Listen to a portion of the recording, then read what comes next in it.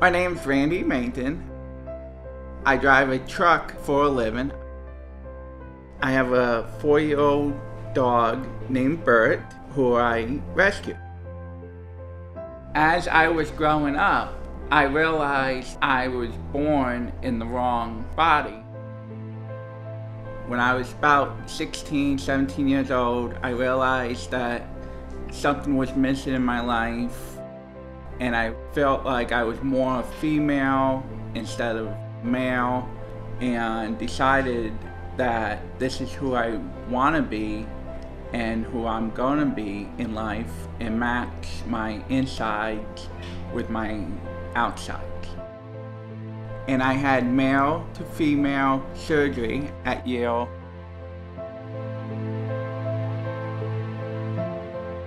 Yale Medicine Urology is the first center in New England to start a program in male to female gender-affirming surgery.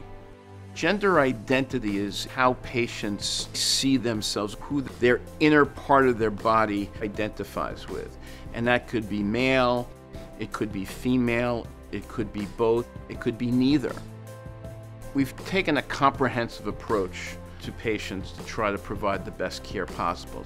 So we've put together a team of doctors, nurses, social workers, and patient advocates that all are working towards the same goal, which is excellent patient care and making the transgender patient comfortable in the environment that we provide here.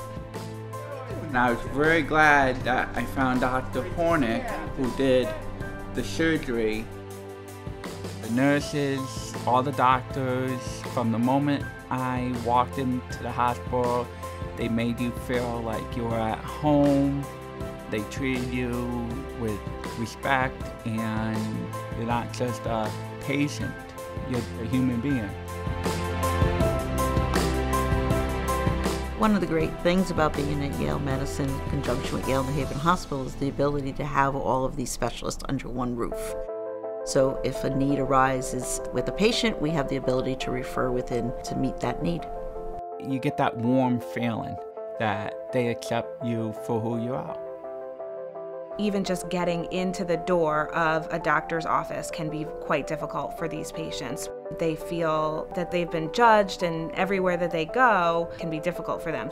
In this population, because they've been underserved, we really felt it was important to give them a place where they felt comfortable and where we could really give them the care that they deserved. I was very glad that there was a hospital that was local and closer to my home, so my travel time wouldn't be that bad after my recovery.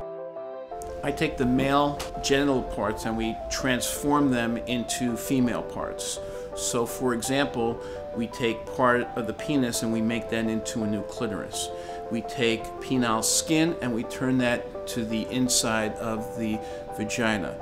For me, it's a combination of different operations that I do on a regular basis that we've put together to perform the gender-affirming surgery. So for me, it's relatively straightforward type of procedure.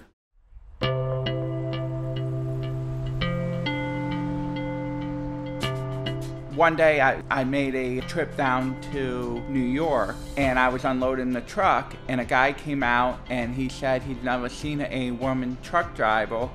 That made me feel really happy and proud that somebody recognized me for who I am.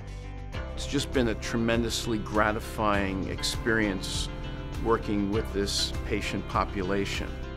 I think that there's been a need for years, and it's really an honor and a pleasure to be able to participate in a program like this and be part of the gender-affirming surgery team to help them. And I think we're really making a difference in patients' lives.